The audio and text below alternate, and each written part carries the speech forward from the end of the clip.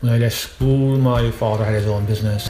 I think he always assumed that I would join the company with him, so when I left school, I signed up to become an apprentice carpenter with him. And then when he died, I was about 2 years into my apprenticeship, so then I went out with another carpenter for another year. Didn't get on with him, so I left, and I've been out on my own since, I don't know, 1990. I've been my own business, Expect Limited. Manually and physically and mentally, it's not easy, but if you're prepared to work hard at it,